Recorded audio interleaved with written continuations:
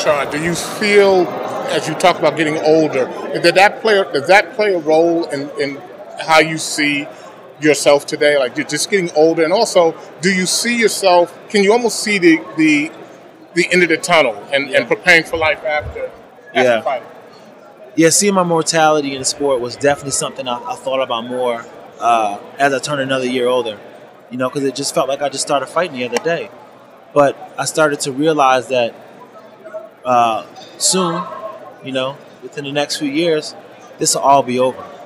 And then I started to think about what would that final thing be that will make me wish that I would have done looking back.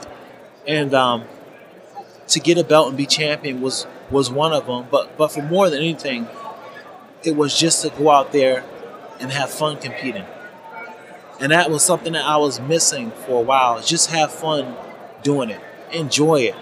You know, I chose this as fun. I didn't choose this as punishment. You know, and sometimes I would get to the point where I would think, like, you know, I'd be like, man, why do I even do this? I'm blessed to do this.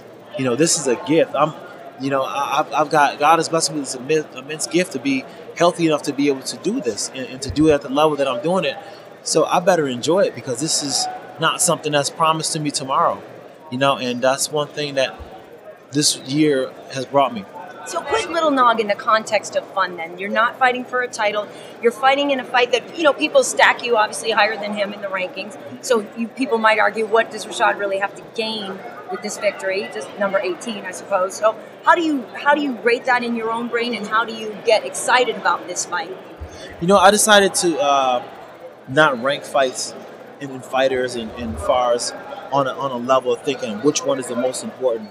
Because when it all comes down to it, it's all about the body of work that you encompass all together. So I look at each fight like it is the title fight. This is going to be my title fight, because without this fight, there's no way I can even compete against anybody else on a higher level. So I know he's going to go in there and try to do what he can to separate me from consciousness, or try to rip off one of my limbs or anything like that. So I got to go out there and do the same to him. And he doesn't care if I fought John Jones or what my record is or what people say. He's going to go in there and try to beat me the same. So all those things, it really doesn't matter. And my focus just has to be on making sure that I make an example of him, of what I really can do. How good do you think his boxing is? I think he has really good boxing. He has really good boxing, a Cuban-style boxing, where it's really nice with the counter, and they kind of catch you slipping. So he has really good boxing. But I'm too fast. Do you feel with his layoff and your layoff that you both come into an even playing field, so to speak? Yeah, I think so. With the layoff, we were both coming into an even playing field. And that's another great thing about this fight, is that we're both equal in that level, that we both had some time off. And, if we have ring rust, we're going to have it together, so we can hold hands through the ring rust. You had said that some of the guys at your camp, such as Tyrone Spong and Anthony Johnson, had really helped you kind of get a fresh perspective. What was it specifically? Is it more that you had the mentor role with them, kind of feel like the father figure in the Black Stallions camp that helped? Yeah, I would say that. I would say the mentor role, but even like you watching, AJ, Anthony Johnson, he's completely transformed into a different fighter altogether since he's left the UFC. And most of it was mentally. He's got a great attitude about himself right now. And even in the practice room, he's just got a great positive energy about the way he goes in there. He focuses and he gets it done. And that's kind of rubbed off on me in a big way. And Tyrone Spong, you're watching, arguably one of the best kickboxers of all time make a transition into a sport, which he doesn't have a base for as far as wrestling is concerned. And I see the excitement in his eyes when he learns something, or when he gets an idea of how he can marry some of his old skills with something that I just showed him. And I love to see that excitement, because then it gets me thinking, gets me excited about fighting and gets me to appreciate the sport in a different way. We're talking about the joy, enjoying the fights, but if there is any fight that you want to really do and in the future, enjoy also. Yeah, I would love to enjoy. I would enjoy the fight. I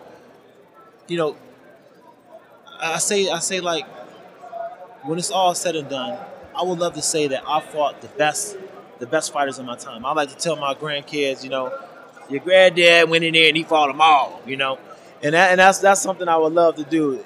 And with that said, I would love to be able to say, I fought John Jones. I would love to say that, the person, Anderson Silva, they say he's greatest all time. Well, I fought Anderson, and I beat Anderson, and that's something I would love to say that I've done, that I accomplished when it's all said and done in my career. So I would enjoy to be able to stand there and compete with the best of my time in my weight class. Speaking of those people, I was with your old rival Quentin Rampage Jackson the other day, and Rashad, don't say that. I'm curious what your thoughts are on his departure and just what you feel he's contributed, because I know you guys were rivals, but at the same time, friendly rivals. I'm gonna miss Rampage, man. I'm gonna miss him a lot, man. He was he was a great talent, and the sad part for me with Rampage is I feel like he never really realized how talented he was, and that's one thing I wish that he would have realized how talented he was.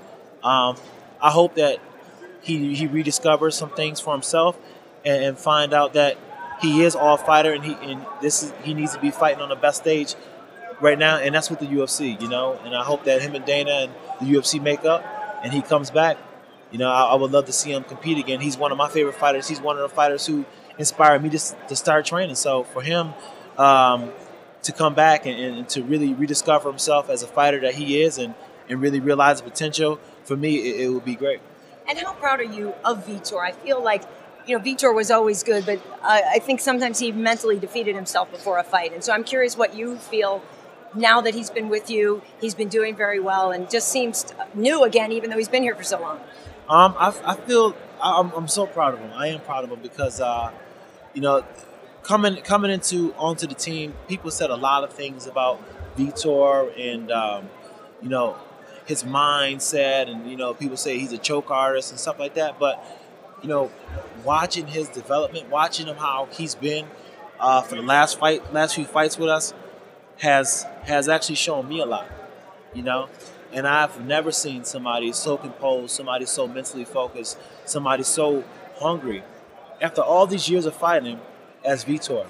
And it's actually inspired me a lot.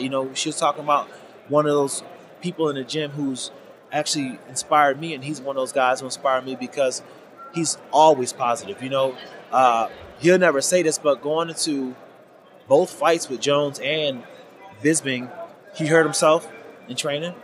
And he pushed through it. He pushed through it. And, it showed me that, and even through it all, not only did he push through it, he took it as a challenge. This is a challenge before I actually fight, getting through this injury, getting through this little situation. Now I'm going to be better after all this.